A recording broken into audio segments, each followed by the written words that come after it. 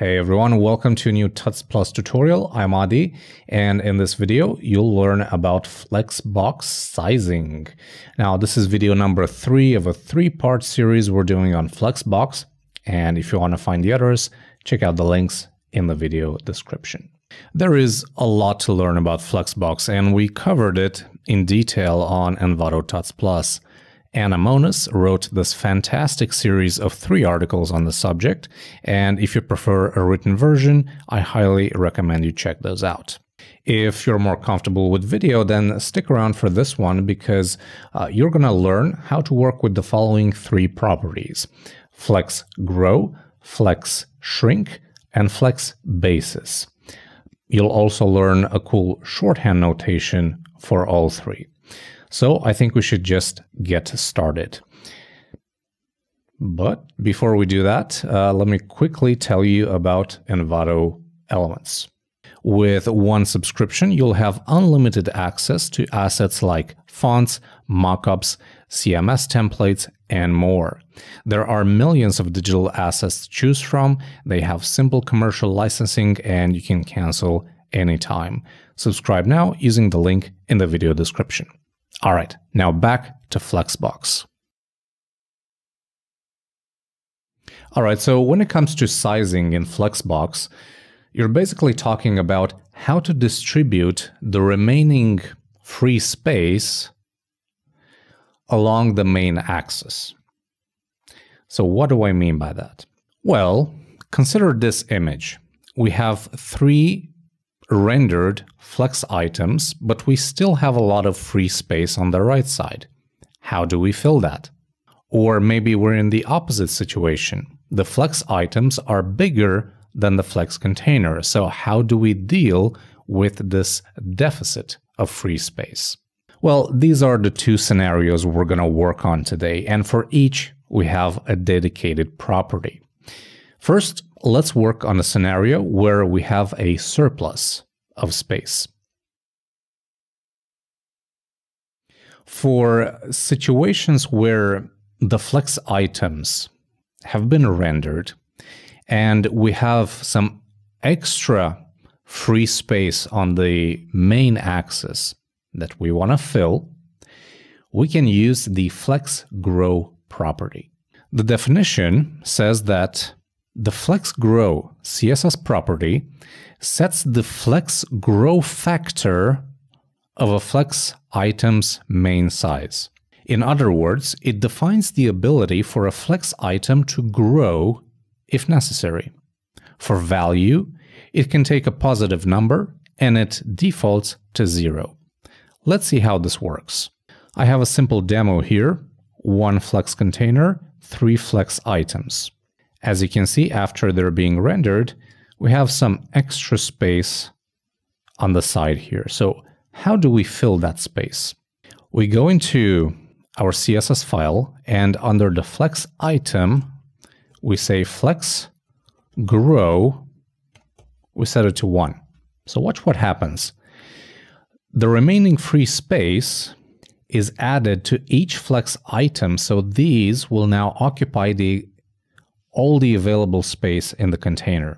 The smaller the container, the less they grow. The bigger the container, the more they grow. Now, this number, 1, is a factor, meaning each flex item should take up the amount of free space times 1. Now, if I'm going to go into the second, or if I'm going to select the second flex item, and I'll set FlexGrow to 2. Notice how this got bigger than the others.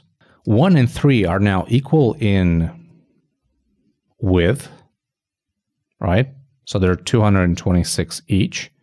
But number 2 is much higher than that because the second child, because we gave it a factor of 2, it took up twice as much free space. If we're going to set this to 3, it's going to take up 3 times as much free space, or 10 times as much free space as the other flex items. I can even do something like this. Let's target the third one, and we can say, okay, I want my second child to take up twice as much of the available free space, and I want my third to take up 5 times as much as the available free space. So notice that now these 3 items are all different sizes. This one, because it has a growth factor of 1, will take up just a small amount of space. This one will take twice as much space. This will take up 5 times as much space. So that's it for FlexGrow. It's very, very simple to use. Now, for situations where the flex items have been rendered and there is not enough free space on the main axis, we can use the property FlexShrink. This is the opposite of FlexGrow. The definition says that the FlexShrink CSS property sets the FlexShrink factor of a flex item. If the size of all flex items is larger than the flex container, items shrink to fit according to FlexShrink. In other words, it defines the ability for a flex item to shrink if necessary. For value, it can take a positive number and it defaults to 1. So let's see how this works. I have another simple demo here, a flex container with 3 flex items. Now, the flex container has a width of 40 rems, and I've set it so that it does not wrap on a new line. Each flex item has a width of 20 rems, so 20, 20, 20, that equals 60 rems, and I'm not even counting the margins here. 60 rems is bigger than 40 rems. So why aren't these items overflowing? That's because FlexShrink is set to 1 by default. So it means the flex items will shrink so that they fit inside the flex container. But if we were to set the FlexShrink to 0, now our items will have the correct width of 20 rems, and they will overflow the container. So using FlexShrink is pretty simple. It works pretty much the same as FlexGrow, only in reverse. The number you set is basically a factor by which the item will be rendered smaller instead of bigger. So by defining FlexShrink 0 here, we're saying, okay, don't make the flex items smaller. But I can go into nth child 1 and I can say FlexShrink 1 here. So that will shrink this item as much as possible so that all flex items will fit inside a flex container. However, by setting the value of 1 on all of them, I can set different factors for different elements.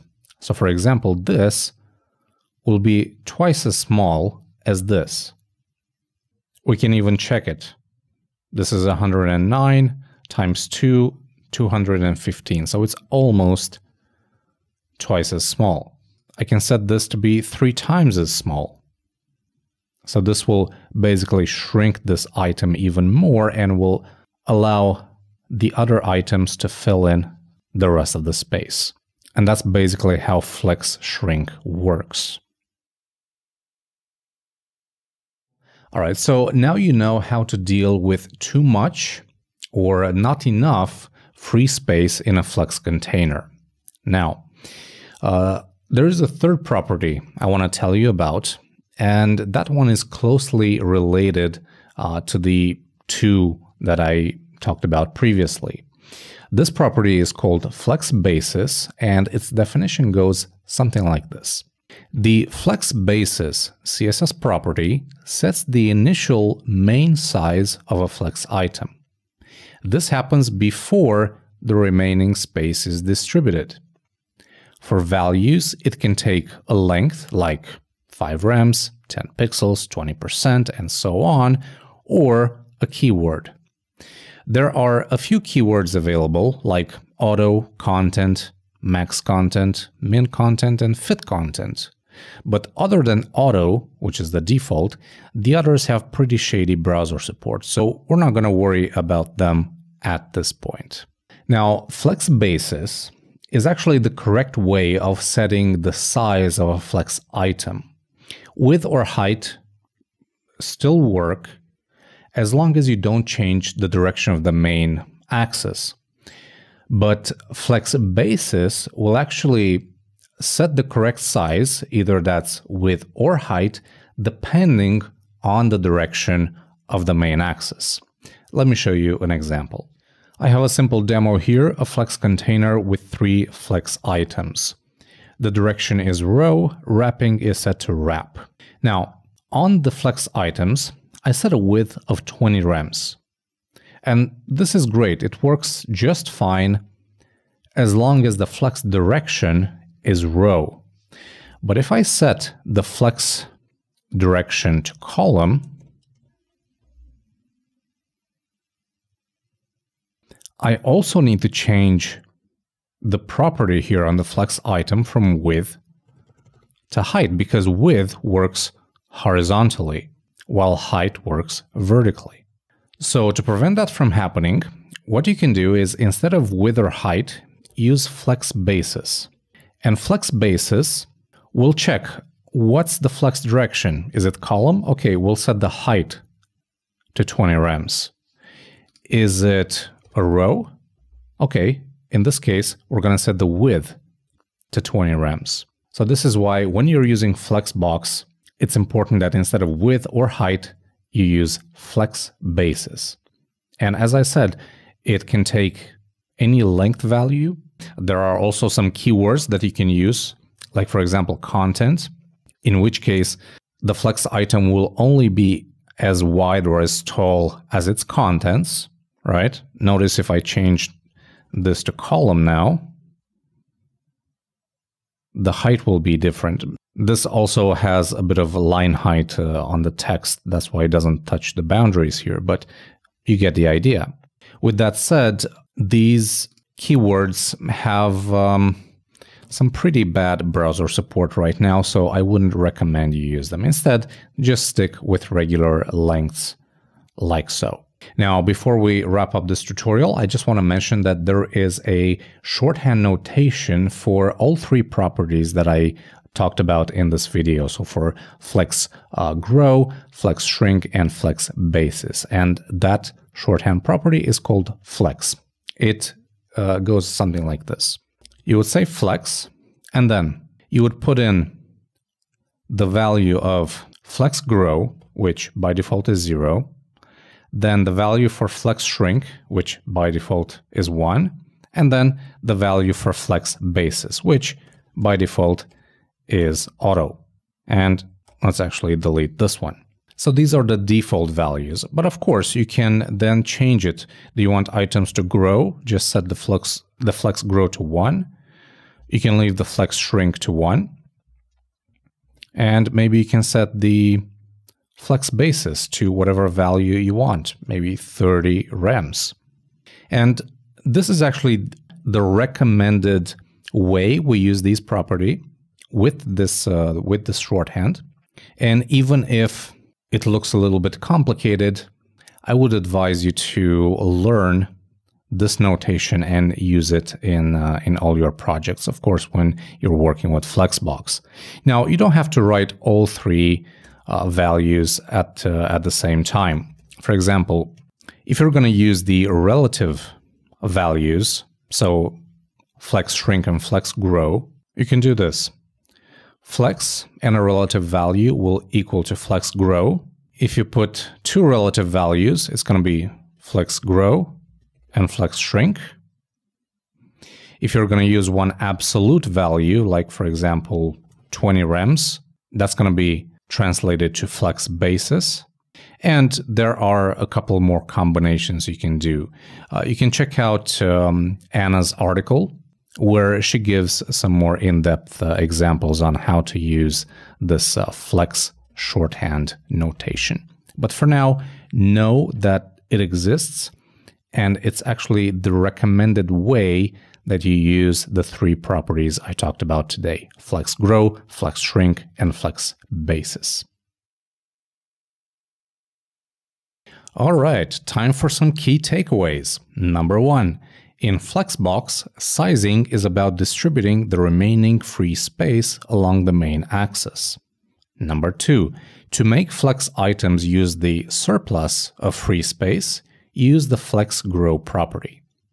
Number 3. To make items smaller so they fit inside the flex container, use the FlexShrink property. Number 4. To define the initial size of a flex item the right way, use the FlexBasis property instead of width or height.